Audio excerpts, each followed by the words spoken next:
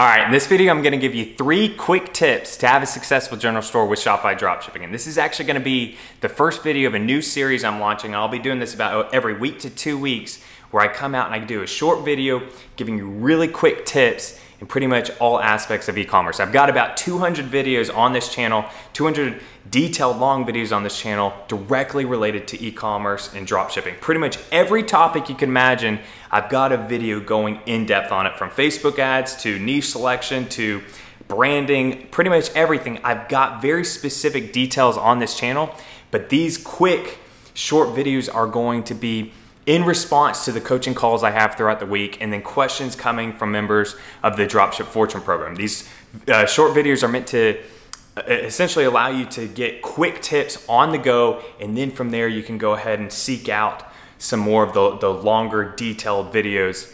But these are meant to be reminders and then quick tips to help you be more successful with Shopify dropshipping or e-commerce as a whole. So today's quick tip video is for general store owners. If you're thinking about starting a general store, you already have a dropshipping general store, this video is gonna be for you. And these 3 tips should be reminders and then tips on how you can be more successful with your general store. But before we get into it, if you guys could please do me a huge favor, please help the engagement on the video by smashing the like button down below, hit subscribe if you haven't already, and definitely leave any comments or questions down below. I love going ahead and connecting with you, answering any questions you guys have. All right, so the first tip I have for you for a successful general store is you need to focus on organization. The thing that specific niches have, and mid-level niche stores and even one product stores, the thing they have going for them that really works for them is they have just an inherent level of branding that general stores don't have. General stores seem just more like a generic store that has very little branding, and with that comes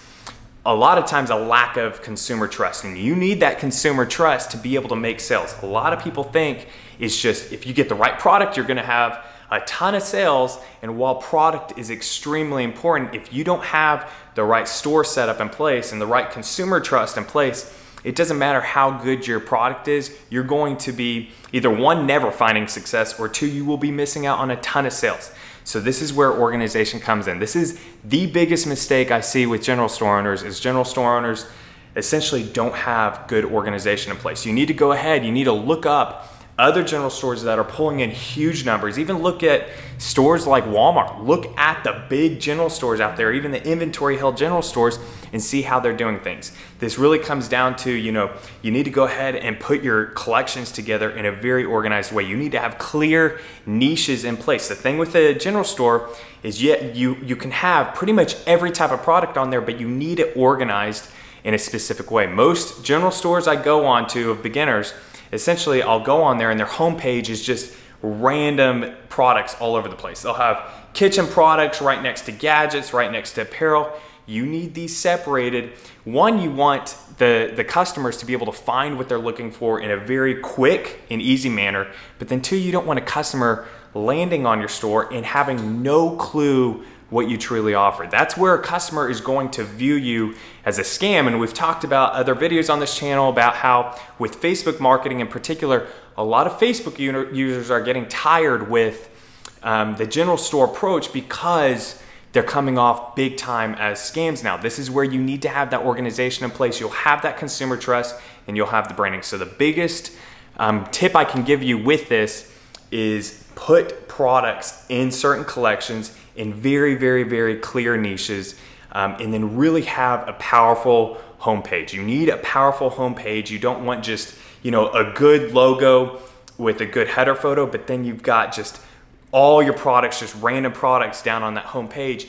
You want to go ahead and exactly show the customer right off the bat what you offer, what type of store you are, who you are, and then you have your certain collections in place, your certain niches in place that then the customers can go to. And on there, obviously, you'll have your best sellers. If you've got decent or winning products, you want to highlight those, but you also want to have, all your niches in place. That way customers can easily find what they're looking for. The second tip I have for you for a successful general store is you need to add more products.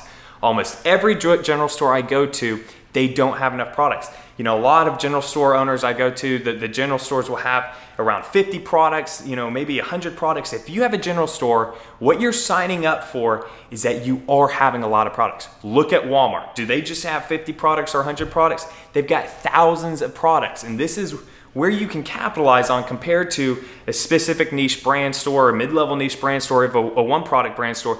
You can have a lot of products and make it work, and that's what you need to do. You need to have a lot more products than what you think. One, you need to have several niches on your general store, and you need to have them filled out. Don't go ahead and have, you know, gadgets and have that completely filled out, a great product line in there, and then have home goods and have 3 products in there. You need every niche and collection really filled out. That's one for consumer trust and then branding in itself. But then 2, you want to go ahead and capitalize on cross sales and upsells. I can't tell you how many times myself, members of the Dropship Fortune program, and then many successful people I know in this space, I can't tell you how many times they found decent or winning products by the customer data, essentially by driving traffic to their store and then customers going off the product page from whatever product they were advertising and buying another product, or through a cross-sell and upsell.